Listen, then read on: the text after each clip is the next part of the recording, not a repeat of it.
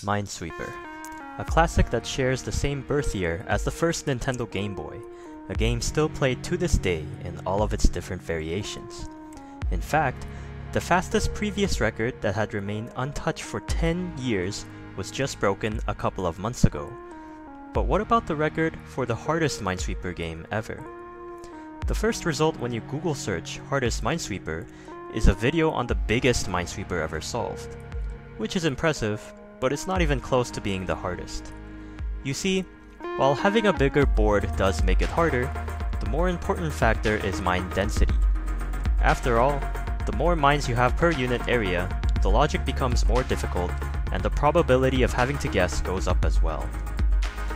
In the world of Minesweeper, not a sponsor by the way, beginner mode has a difficulty of 1, intermediate has a difficulty of 8, and expert has a difficulty of 50.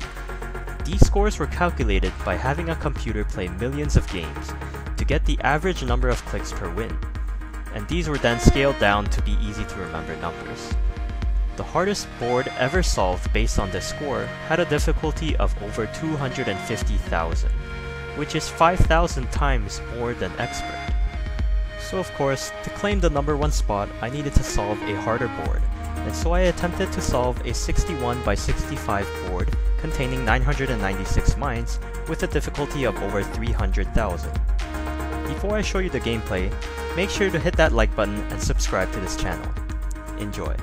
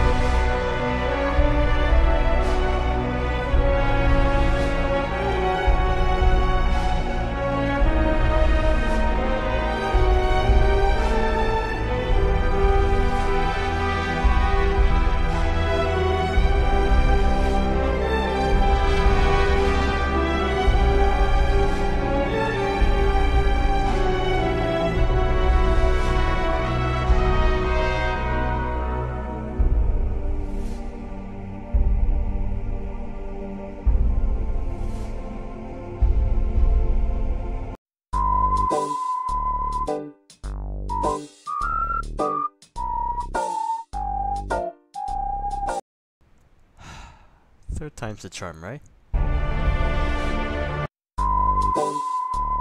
Alright, so after making over 14,000 failed attempts, the record for the hardest board was actually beaten by two people with the new highest, being over 350,000.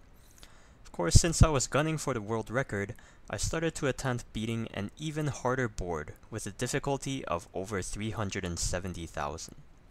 Did I have better luck with this one? Well, after 9,545 attempts, I had a pretty good feeling about 9,546.